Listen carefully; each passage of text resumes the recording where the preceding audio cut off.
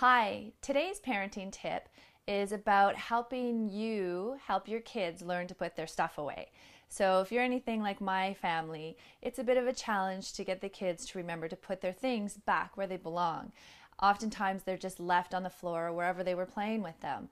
So, this I found going around, and you may have seen it on Facebook or Pinterest, but this mom came up with a great idea of a bin where she would pick up stuff, put it in the bin, and then the kids would have to take a chore and do that chore in order to get whatever they wanted back out of the bin.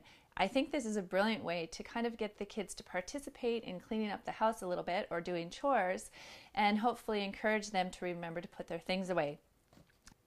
So the bin says, you left it out, mom picked it up, she got your stuff, you're out of luck. To get it back, must do a chore. Again, it's yours, just like before. And then she has a selection of chores. So I like that idea. I'm going to actually try that with my family. I'm going to do two bins with different chores because I have a 4-year-old and an 8-year-old, and I know that the 8-year-old can do more chores than a 4-year-old, or different chores, let's say. So I'm going to have two different bins. I'm going to try this out and see how it goes in my family. But I thought I'd share that with you guys to hopefully make our lives a little bit easier when encouraging our kids to put stuff back where it belongs.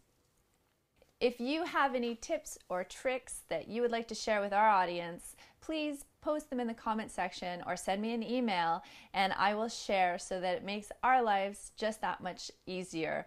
Don't forget to subscribe to my channel where you'll be notified when we post new videos, which will hopefully help us all stay a little bit more sane in this whole parenting journey. Thanks for watching. As always, have a great day.